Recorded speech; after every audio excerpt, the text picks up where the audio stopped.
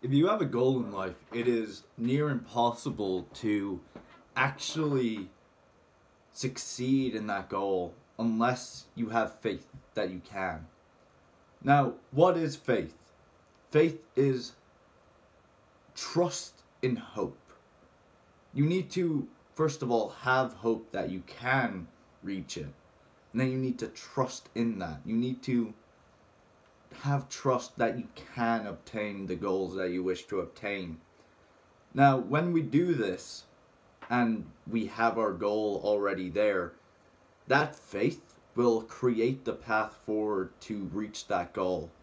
And even in the cases where it doesn't, oftentimes it will lead you to a better place than you want it to be. So, in a similar way, when we are suffering with mental health issues like depression or anxiety, our goal is to get better. And having that faith will create that path through that dark times. Will carve the path through the valley. And then you will be able to get better, right? Now, it is difficult. I do realize that. Like, when you're suffering with mental health, it's very hard to actually have that faith. But as long as you are still alive, as long as you are still breathing, take that as a sign that you have faith. If you are still alive, you are moving forward.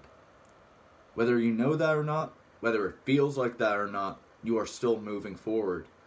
And you are getting closer to the end of that difficult time.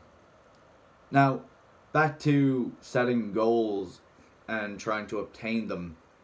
When we have faith, we have that propulsion, we have that idea, that fire within us that lets us reach for the stars in a way.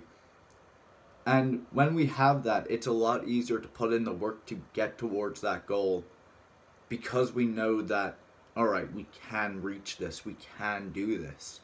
When you have faith, you know that you can do whatever it is that you set your mind to. So, always have faith, even when it's hard.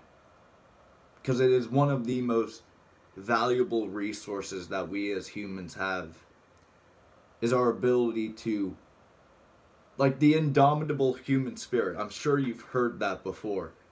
That is faith. That is pure faith. Pure faith and determination. So, that's everything I have to say today. Thank you for watching, and keep running when no one else is.